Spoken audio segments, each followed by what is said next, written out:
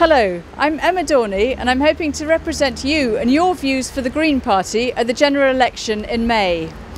I want to fight for what's important to us, our local services, like the buses and the local hospitals. I want to look after the farmers and the older generation who have so much to offer. I believe that these things that are important to us are under threat.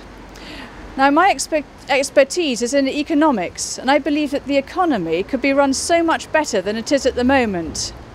We have taxpayers' money that's going to the rich, the top 1%, and the bankers. We need to change this. We need to make a fairer society and have a longer-term vision.